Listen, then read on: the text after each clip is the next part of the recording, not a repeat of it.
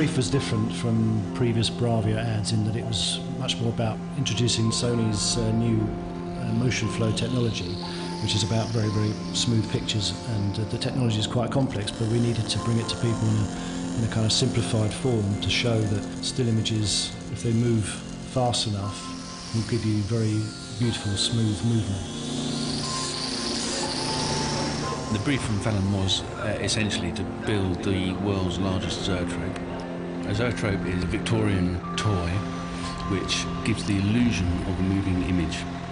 I already knew something about zoetropes, which was just a pure coincidence, but it meant that I could get into it fairly quickly. You know, I knew what it was about.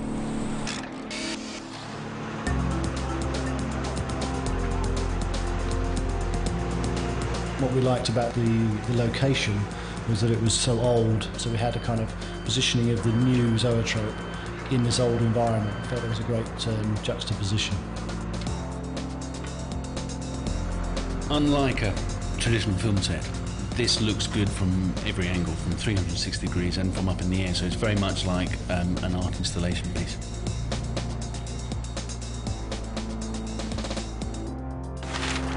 There are 64 images inside the zoetrope and 64 slits. Each of those slits has to pass your eye at 44 kilometers an hour to achieve a fluid motion.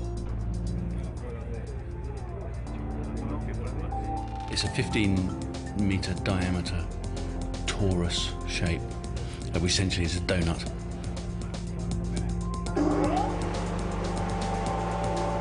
When it's switched on, it slowly starts to accelerate, and then it reaches a point at which the individual images suddenly become a fully animating image. And that's the moment at which people sort of, their jaws drop slightly.